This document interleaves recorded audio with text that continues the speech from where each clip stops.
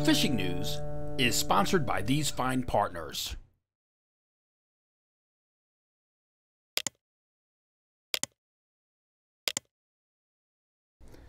I'm Jim Hutchinson with the New Jersey Delaware Bay video fishing forecast for this week. It's January 18th, 2024, and we are officially 43 days away from the opening of the New Jersey Back Bay Striper fishery in New Jersey.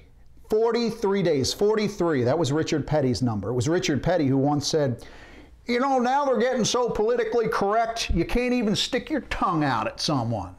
Well, Richard Petty, consider this week's New Jersey Delaware Bay Edition video fishing forecast as a big raspberry for all of us, and especially to some of you Long Islanders who like to listen in, and some of the ones who are on both sides of the great striped bass divide who have been working so diligently to get me canceled in recent years. Loosen up your keyboard fingers, folks. We've got some pretty ugly news to report this week on the striper front. It's worthy of discussion, debate, dissection, and divisiveness. You probably saw on the Fisherman social media feed earlier this week, or perhaps in our e-news alert on Tuesday. I can't bury it, I can't sugarcoat it, I can't deny it ever existed because I simply can't cancel this away. It's information that's coming from the New York State Department of Environmental Conservation. So before we get into the latest reports, slim that they are right now, tog, white perch, and a couple of striped bass, before we talk about the upcoming events throughout the region and give a quick weather outlook for the weekend ahead, let's dig through this news from New York, the annual Young of the Year striped bass surveys on the Hudson River related to the 2023 spawning class of striped bass. First, a little background. For the past 45 years, the New York State Department of Environmental Conservation, DEC, has been running a Young of the Year survey on the Hudson River. They use a seine to catch newly hatched striped bass to be counted, measured, and then released back again. The annual haul, taking into account a small sampling error, has shown the Hudson spawn to be at or above the long-term average 7 of the last 10 years, and that's good news. But if you look at the DEC chart that's on the screen right now, you'll see that 2014, 2020, and even 2022 show decent returns from those jumbo stripers that arrive, they stage on the Raritan Bay, and then charge up the Hudson River to make baby stripers every spring. But when you look at the DEC chart, you can see all those jumbo stripers being caught and released in North Jersey on the Raritan Bay every spring, that perhaps they were celibate in 2023, simply not in the mood, or the spawn itself just didn't happen. And if it did, some type of environmental factor in 2023 caused those baby striped bass to disappear. But this survey doesn't say there are no stripers to be caught to put a bend in the rod. That's not what this survey is saying.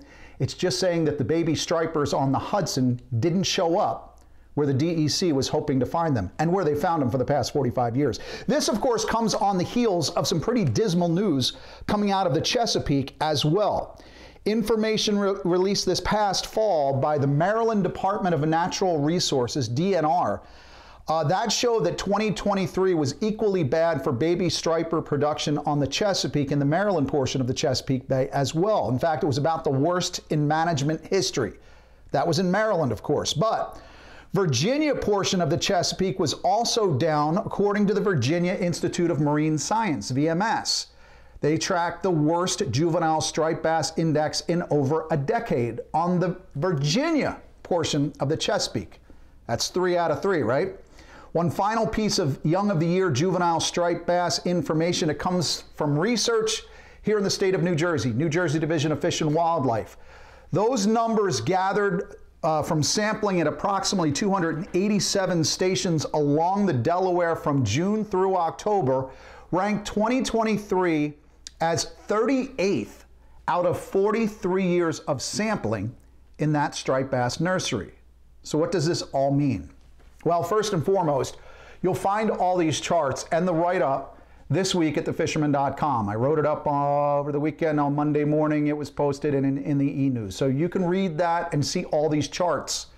But just keep in mind that the powers that be, the Atlantic States Marine Fisheries Commission, ASMFC, when they look at the primo striper producing estuaries along the Atlantic coast, the Hudson and the Chesapeake if either one of these shows bad results in a season, that upsets the entire apple cart. It means it's all bad, right? So on a year-to-year basis, we could say the Chesapeake is down, the Hudson's up, or vice versa. But this year, they're all bad. And with both water bodies producing dismal results in 2023, in terms of baby bass, you see where I'm going here, right? You can shoot the messenger if you like, but ASMFC will meet next week in Arlington, Virginia. And on Wednesday, January 24th, the ASMFC Atlantic Striped Bass Management Board will meet in the afternoon from 1:45 until 4:45 p.m. to consider final approval of Draft Addendum 2 to the Striped Bass Fishery Management Plan. And that's when they're going to select all the various management measures that have been discussed over the last several months. As I said last week, before this Hudson River announcement, the slot striper regulation should continue, barring another management bombshell. Well, here's your bombshell, folks. I have no idea what could possibly come out of this, but in another week, we'll know more about what our 2024 striper regulations will look like. One thing is for certain. Once ASMFC and the fisheries managers complete their charts for the 2024 stock assessment update, when those red vertical bars are added to represent the one-year-old fish in 2022, in 2023, and then in 2024, and how that contributes to the rebuilding deadline of 2029, we'll be talking about these spawning results for years to come. And we might just need Detectives Benson, Tutuola, and Stabler to investigate what caused our beloved striped bass fishery and access to it to implode. Tog, blackfish, still the best option right now in the New Jersey, Delaware Bay region, and for higher boats, the Jamaica 2, for example, continuing to press offshore in search of these reef and wreck species. Though up until this week's cold snap here at the Jersey Shore, I still heard from some folks like Kyle at Fisherman Supply in Point Pleasant, who heard of a few togs still being caught along the railing at the canal. We've had a lot of nasty weather, especially high wind and heavy seas in the last 2 weeks, 3 weeks, but boats are still sailing when they can find a good weather window. Now, in this week's Open Boat, Jenny has been sitting down with a few people, folks that are still open, and some of her mentors, to talk about blackfish jigging. This week she's got the lowdown on finessing a jig to work a good blackfish bite using lighter tackle. Here's Open Boat this week with Jenny Ackerman. Hi everyone, welcome to this week's Open Boat. This is part 1 of the Mentor Talk. Today I'm here with Ray from Grumpy's. He is my mentor for not only blackfish jigging, for like a ton of saltwater fishing tactics that I do, like pitching up current, blackfishing, and today he's going to be talking about jigging for blackfish. Ray has caught some absolute slobs on the jig. Yes. Before the jig or even blackfishing was publicly known. Ray is an absolute pro with jig fishing. And basically, Ray, what is your go-to setup? You have it here. So I start with the rod. So I love something 7 foot, something rated up to about 2 ounces. This particular setup is a 7 foot. I teamed it up with a 3,000 size reel, 20-pound braid. Braid is probably the most important thing when it comes to jigging, because if you have too heavy of a braid, it's going to be tough to get that lighter jig to the bottom. So something up to 2 ounces, 7 foot, 3,000 series reel. Some guys will do 4,000 series, and I do 20-pound braid. Okay, so how heavy of a jig do you go? What's like your limit on ounces for a jig? There's tons of different styles of jigs out there right now. A lot of the jigs that you'll see in tackle shops are going to be in that 1 ounce to 2 ounce range. I don't go anything bigger than 2 ounces when it comes to jigs. I think that kind of defeats the purpose of the whole thing. I always start off with a 1 ounce jig, depending on the conditions. If it starts scoping out, then I'll go to something a little bit heavier, but I always start with a 1 ounce jig. So another little debate within the blackfishing world is the type of bait that you choose. There's white leggers, there's green crabs, there's hermits, there's spiders, there's even some shrimp. Yep. Secret shrimp, if you don't know. Yep. So what, with like a crab for like a jig, like with the rig you can do a ton of different, you can do 2 halves or whatever. How do you bait a jig? So I have like a mental checklist in my head when I go blackfishing. I always start with the whole crab. I'm always looking for that big fish when you first get set up. So I'll start with a whole crab, crush it up, step out on it a little bit, see what happens. And the biggest thing with blackfish that I can recommend to everyone is watch around you too. Don't be afraid to watch other people that are on the boat, because they might be doing something different and getting a bite. So I always start with a whole crab, I step on it, see what happens. If it starts, you don't feel anything, no scratches, no bites, then I go to a half a crab, step on it. Stepping on it is probably the most important thing. It just mushes it up a little bit, especially this time of the year in January. The tide get a little bit lethargic. They want a softer bait. So whole crab, then to a half a crab. Mugging is also another excellent thing to do. You can't beat gracing someone's presence on the other side of the boat and just giving them a nice hi, hello, and then setting the hook on the fish that they've been finessing for the past couple minutes. There's nothing better than stealing someone's other fish. Someone's fish. It's very satisfying. Gentlemen's blackfishing, that's for sure. Yes. So now we're gonna go over how to feel a bite with a jig. Yeah. So there's a lot of misinformation on the web about blackfishing, about you gotta set the hook before you feel the bite. That's not true. The thing is, when you drop a jig down to the bottom, right out of the gate, you're probably gonna feel some scratches. Typically that's for gulls, but that's okay because they're kind of setting it up for the blackfish. Then you'll feel a thump. That's what you want. You don't want to set up on the scratches. There's days where blackfish will be a little bit, like I said, finicky, and you'll feel them scratching it. But most of the time, those little pecks are burgalls in the beginning, and then you'll get the thump. That is what you want to set up on, the thump. And when you set up on a blackfish, I would say you have probably like a 6 to a 10 foot buffer zone. I call it a buffer zone. When you set up on a blackfish and you keep your rod tip high, you never want to lower it. Keep it up high, reel to the fish. That is your best bet to land a big fish, not lower your rod tip. I use full drag.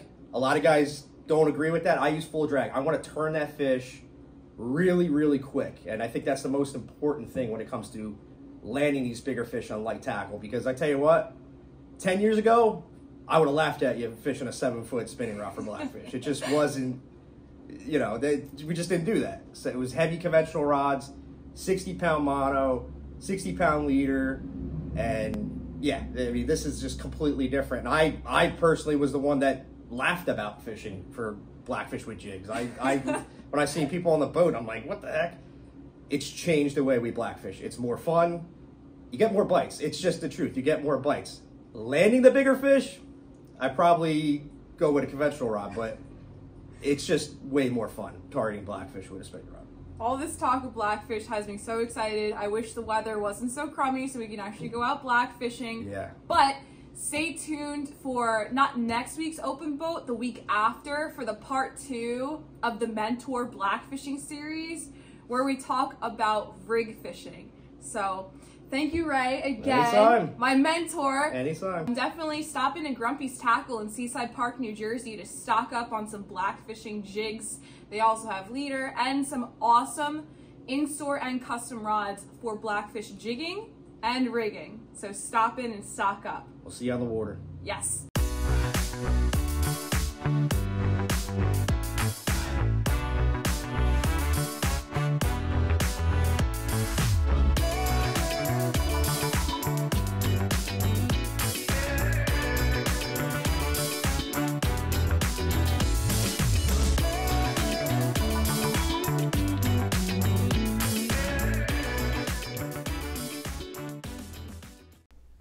So on all that doom and gloom on striped bass that I spoke about before, keep in mind that we have the striper limits in place throughout the range. You can keep one from 28 to 31 inches even now, even though as long as you're fishing on those front beaches here in New Jersey, right? Out to 3 miles, but the back bays, the salty rivers, they're closed until March 1st.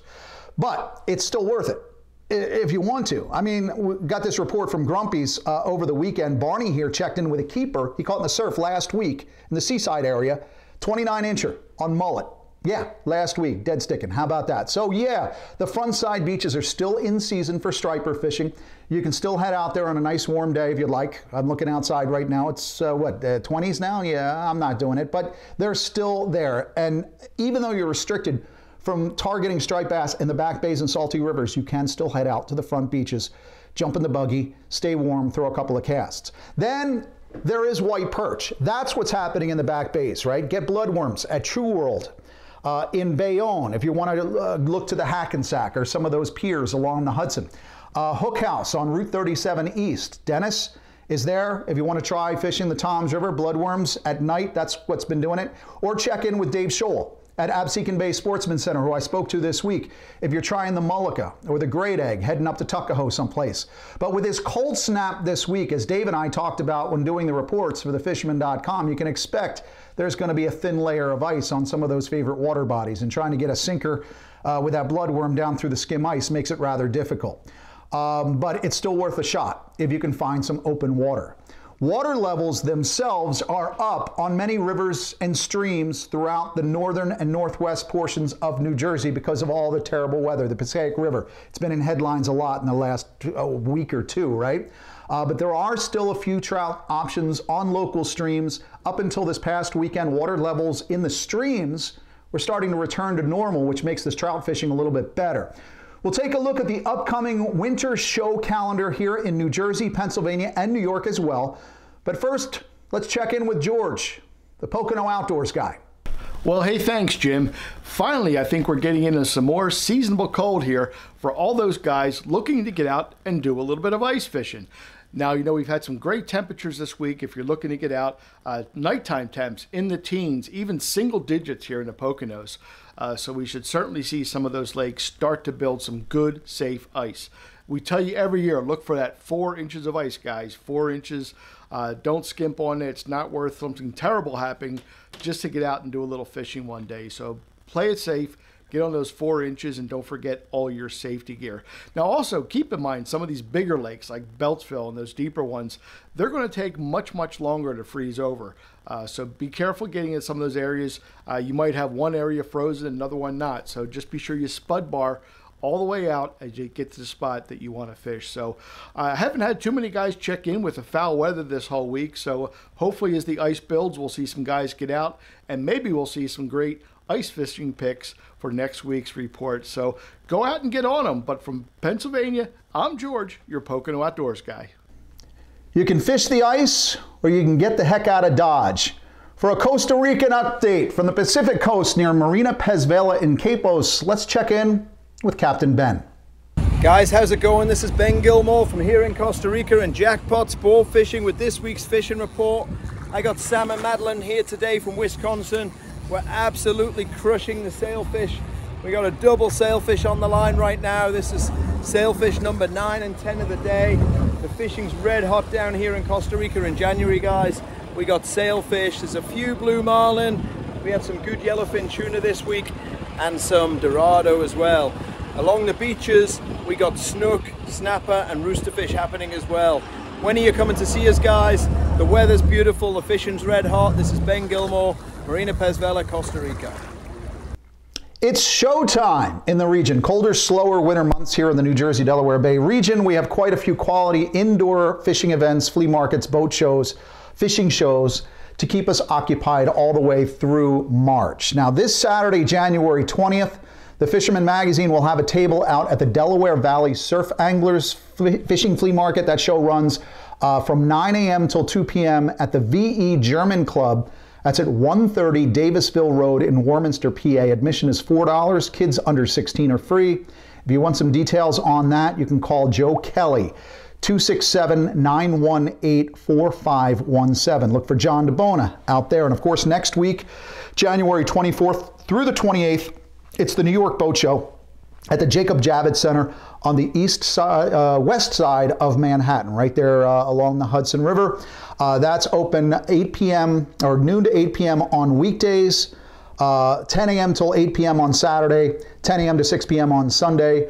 The Fisherman will be there at booth 658. You can find out more information at nyboatshow.com. Remember, whenever the Fisherman magazine has a booth or table for subscriptions this season, you can get a new 1-year or 2-year subscription. The 1 year is $29.95. Right? And then you'll also get the $20 Shorehold gift certificate, as well as a 4-inch Tsunami topwater popper, the new coastal I Pop Popper. Fantastic when striper action kicks into gear again this spring. I've gotten a lot of questions about the show lineup for 2024, especially on social media, Farcebook, InstaSnap, whatever you got. I would love to turn off every one of my social media platforms at this point, but it behooves me to do the very best I can to answer people's questions via social media, even if the crazy Karens of the interweb world don't like my answers. So here we go. First question that I had recently: Jim, what happened to the multi-day hunting and fishing show usually held around this time of year in Edison? Well, the Garden State Outdoor Sports Show, which also hosted the Garden State Deer Classic every year going back more than 30 years, as long as I've been at the Fisherman, that show did not happen this year. In fact, the Garden State Deer Classic has been taken over by the Federation of New Jersey Sportsmen's Clubs. That will be held separately later this year, March 1st and 2nd, the New Jersey Deer Classic and Skillful Anglers. But in place of the Garden State Outdoor Sports Show, the World Fishing and Outdoor Expo, which had been held up in Suffern, New York for about 1 million years, that was moving to Edison to be held this past weekend. However, that show too ended up being canceled in 2024. Yet, when the World Outdoor Fishing and Hunting Expo was coming into Edison, somebody else went back to Suffern and a new promoter opened up the Rockland Community College Fieldhouse again with a show known as the Empire State Outdoor Sportsman Show. So your fishing and hunting show will be in Suffern, New York from February 29th, yes, it's a leap year, through March 3rd. The hunting and fishing show in Suffern is up there. No hunting and fishing show in Edison this year. You will find details in the January edition on that. It's on page 41 of the January edition of the Fisherman magazine, plus your entire calendar of events for the month of January. Just keep in mind that that happens to be that Suffern show, the one that's up in Suffern. It happens to coincide with the same week of the Atlantic City Boat Show, which is being held from February 28th through March 3rd at the Atlantic City Convention Center. The Fisherman magazine, as always, will be at both events, but in Atlantic City, we've got the Fisherman seminars as well. I'll be there all week. You following? There's still a hunting and fishing show in Suffern scheduled for late February. There are no hunting and fishing exclusive shows in Edison this year, but there are 3 other fishing and boating events coming up in Edison this winter.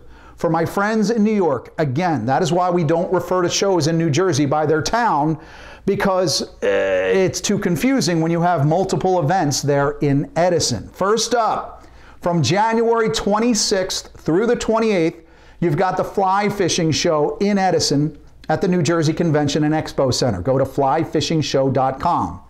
From February 15th through 18th, there's the New Jersey Boat Sale and Expo presented by the Marine Trades Association of New Jersey in Edison at the New Jersey Convention and Expo Center. Again, fishing seminars presented by the Fisherman magazine. Go to jerseyboatexpo.com. The Philly Fishing Show happens to be held that same weekend, but that's out in Oaks, PA.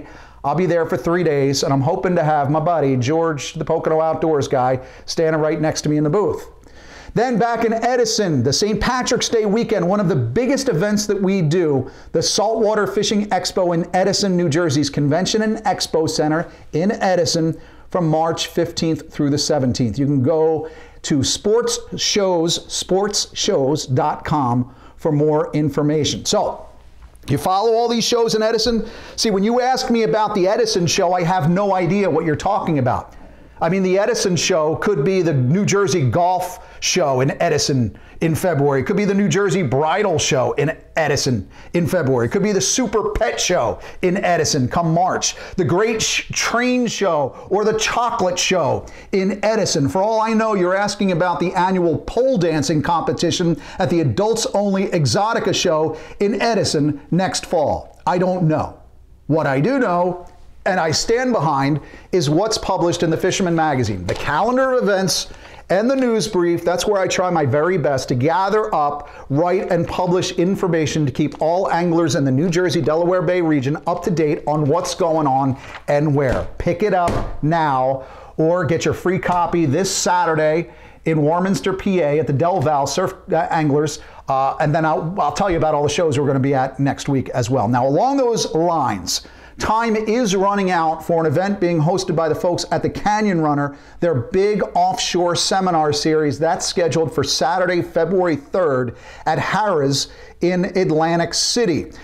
Seminar, free breakfast, amazing door prizes, over 30 vendors. It's a great event. If you're into offshore fishing, you want to do this. It runs from 9 to 5. Tickets are $150 per person, but the Canyon Runner crew is getting to the end of the ticket run, and they say hotel accommodations on the cheap, they're about to run out as well, I believe this week. So if you want to make a weekend out of that Canyon Runner February 3rd offshore seminar series, you'll want to make your calls now. 732-272-4445, or you can email Adam and the crew at Canyon Runner at info@canyonrunner.com. I'm no weatherman by any stretch of the imagination, but here's what the other folks, the weather folks, the guys with the degrees and the fancy suits on TV, that's what they have to say about the conditions coming up. The inshore marine forecast out of Atlantic City has a small craft advisory that ends this morning, January 18th. But honestly, it looks pretty good come Friday. And then we've got the wind and we've got the cold and we've got everything else. But the big chill is certainly upon us heading into this weekend, with temperatures expected down into the teens on Friday, Saturday, and Sunday. Heated handrails are nice. Cancel culture, on the other hand, is not nice. Some folks don't like the message, pro or con, left or right. It doesn't matter to me. I've got a job, and that's to bring you the latest news and information on recreational fishing in the New Jersey, Delaware Bay region. That's non-cancelable. By all means, bring it on. More to tell you about next Thursday as we navigate our way through another winter here at the Jersey Shore. I will be here again, as I always am, every week, right here at thefisherman.com.